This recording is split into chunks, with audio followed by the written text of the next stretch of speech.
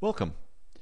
If you've watched the video on completing the square, you know we're just a hop, skip and a jump away from deriving the famous quadratic formula. Let's do it here. First of all, what is the quadratic formula? Let's get it back in our heads. It says if you're given a general quadratic, ax squared plus bx plus c equals 0, then the solutions to this quadratic are given by this formula, s equals negative b plus or minus the square root of b squared minus 4ac all over 2a. And we make kids memorize this formula and use it all the time. I personally don't memorize this formula, though it has stuck in my head.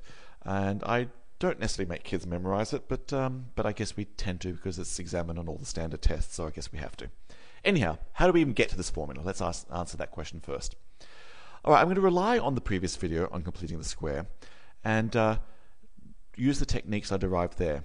First of all, I want to obviate the problem that this number here, this number here is not a square. So I'm going to multiply the whole equation throughout by a. That gives me a squared x squared plus abx plus ac is 0. My next issue, if you saw the completing square video, is that if this number is odd, I could be in fraction land. The way to obviate dealing with odd fractions is to multiply throughout by, now you would normally say 2, but I'm going to say 4. Let's multiply this throughout by 4. 4a squared x squared plus 4abx plus 4ac equals 0. 4ac, how curious. Alright, so let's, instead of solving the original equation as I presented it, let's work on solving this equation and ask ourselves, is this a square? Well, let me start by drawing a box for the square. Here goes. The square will come from various pieces. One of the pieces is meant to be 4a squared x squared. Alright, here goes. 4a squared x squared. That must come from 2 times a times x times 2 times a times x. Voila.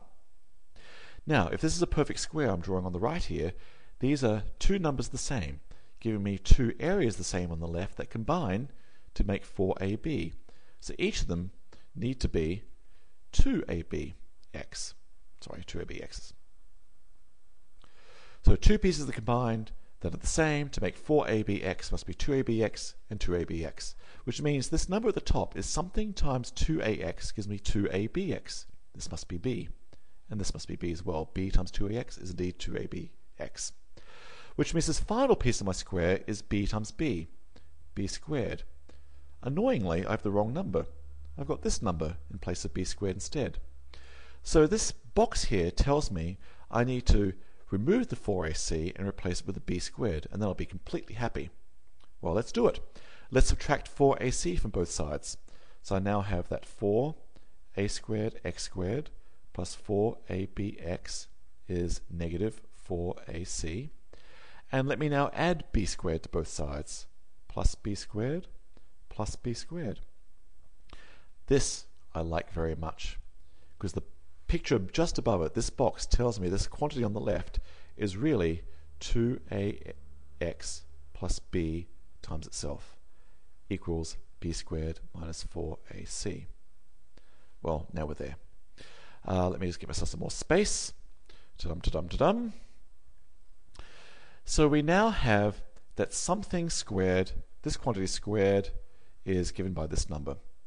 Well, that means 2ax plus b itself is the square root of b squared minus 4ac. Could either be the plus version or could be the negative version. Well, let's add negative b to both sides. 2ax is negative b plus or minus square root of b squared minus 4ac. And let's divide throughout by 2a. X must be negative b plus or minus square root of b squared minus 4ac all over 2a. Voila.